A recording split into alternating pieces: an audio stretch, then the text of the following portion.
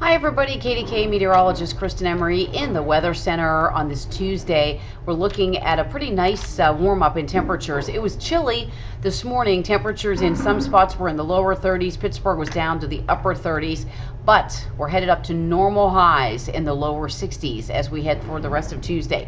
Here's a look at what we can expect for the 24-hour temperature trend already by lunchtime into the 50s, then lower 60s for the highs today. That's very average as we head into mid to late April for an average high. Then lows tonight a lot warmer, only the 50s overnight tonight. Sunshine, yes, but little clouds rolling in as well. There's a little disturbance that's swinging by to our north, and you can see that will touch off a couple of showers later this afternoon and this evening along the Pennsylvania-New York border. Now, those of you along I-80 may get brushed by a little sprinkle or two, possibly if that system swings a little further south. Mainly we'll just notice some cloud cover building in as we head toward later this afternoon and through this evening. Then we go through to Wednesday morning, Tuesday night to Wednesday morning. Clouds thicken up. We're looking at mostly cloudy skies for your Wednesday morning.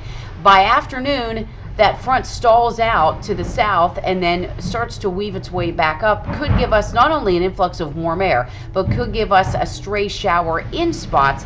Not a whole lot of moisture, but we'll mention a chance of a shower through the day for Wednesday. Now, Thursday morning, we start off cloudy, and Thursday, boy, the temperatures are going to skyrocket up close to the upper 70s, if not 80 degrees in many spots.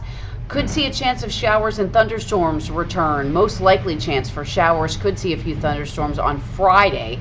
And then the Easter weekend looks a little cooler but seasonable again with highs in the 60s. Right now, looks like we'll have a shot at a couple of showers on Easter Sunday. We'll have all the latest for you on KDKA News throughout the day, and as always right here on KDKA.com. And don't forget, you can always download our KDKA weather app to have your smartphone and tablet give you hour-by-hour forecasts, all the latest activity, track the radar.